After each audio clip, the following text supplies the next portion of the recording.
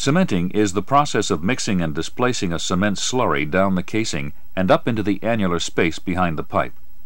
Once in place, the cementing is allowed to set, bonding the pipe to the formation. Oil field cement is made up of various compounds of calcium, oxygen, silicon, iron, and aluminum. The relative amounts of these compounds in the cement, as well as the fineness to which the material is ground, will determine its strength after setting, the rate at which its strength increases over time, its resistance to sulfates, and its setting time.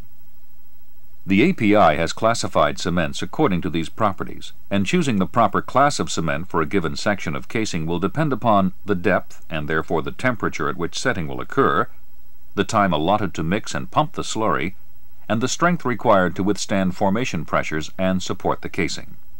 Various chemical accelerators or retarders can be added to the slurry to speed up or slow down the setting time. Increasing temperatures reduce the time necessary for cement to set, so deep wells can become difficult as required pumping time increases while thickening time decreases. Retarders will usually be required to prevent premature setting of cement inside the casing. Other additives to cement include those also used for drilling fluids and are added for the same reasons. Bentonite for density reduction to avoid formation breakdown.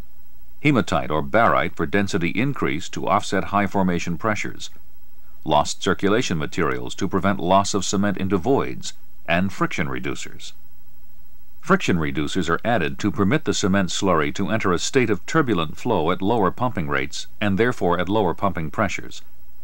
This reduces equipment wear and horsepower requirements, as well as avoiding formation breakdown pressures. Turbulent flow is important to help promote complete mud displacement ahead of the cement, preventing the channeling of mud, which can lead to behind-pipe pressure communication. Such mud channeling is the predominant cause of cementing failure, and much of a good cementing procedure is focused on preventing this from occurring.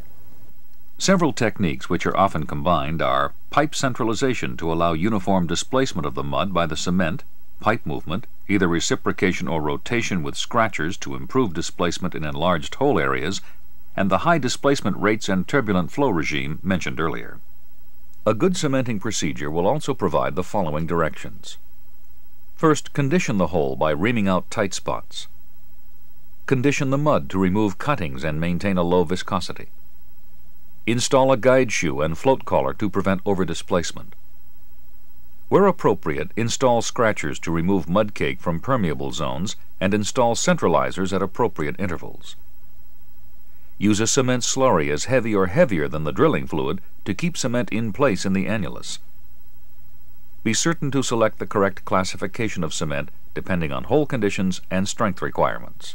Calculate slurry volumes using a caliper log and increase by an appropriate safety factor to avoid under-cementing. Pump plugs before and after the cement to ensure proper displacement. Maintain tension in the string while the cement sets. And remember to pressure test the cement job prior to drilling out or perforating.